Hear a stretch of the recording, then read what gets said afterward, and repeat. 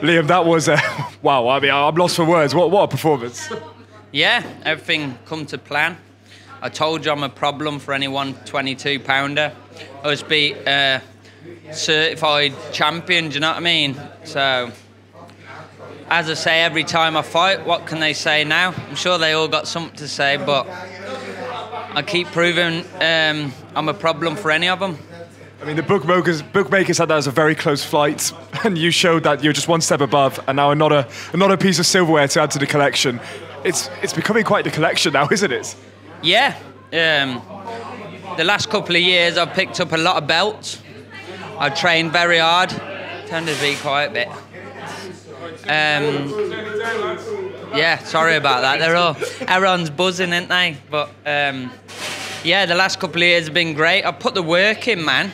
I started this knee high. I used to be in the gym as a kid, just watching. I love the sport. I've dedicated my life to it, and I'm slowly reaping the rewards.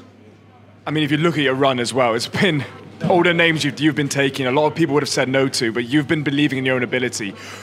Is that also what's just helping you so much in this rise, is your own belief in your own ability? Yeah, of course.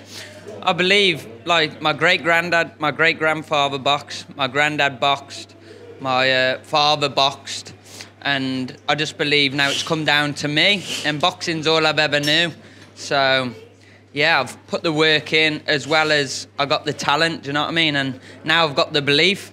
Performances like that just help you even more, don't they? So, yeah, big fights to come. I want big fights only. I feel like I'm the best in the super bantam. Well, I know I'm the best in the super bantamweight division in these shores. So hopefully I can get some big fights off it, or we can go to Saudi and I'll smash anyone from Matchroom.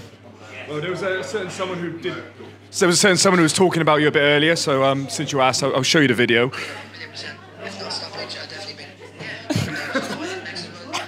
So what's your reaction to Davies McCann saying he'll beat you 1,000,000%? Please, man. You don't believe...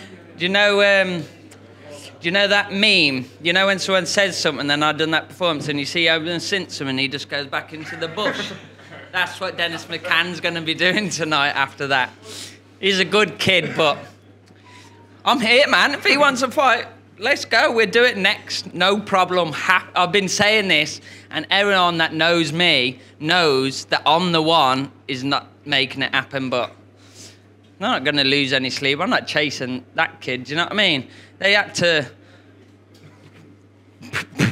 for me to give him tonight, do you know what I mean? So if he wanted me, really, he could have fought me for the British, European, all in one night. So that's all I'm going to say.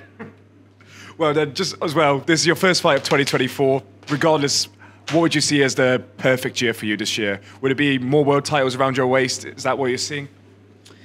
Just keep living the dream, be happy in life, be around my loved ones, and some big fights. Like, I'd like Saudi, America, do you know what I mean? I'd like one abroad, feel like their memories, or one back at Telford Football Stadium. Let's do a big one there.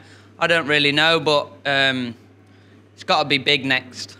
Well, it's just fantastic that there's that many opportunities, and you've certainly earned it. So congratulations on the win. I mean, you've got a lot of family to celebrate with, and you deserve to celebrate after that. So congratulations, Liam, and we'll see you very soon. Yeah, thank you. Thanks to everyone that come out and supported me tonight, who tuned in at home on TNT Sports. I'm very grateful, and big up Queensberry for having my back and making my dreams into reality tonight. Cheers, Liam. Thank you.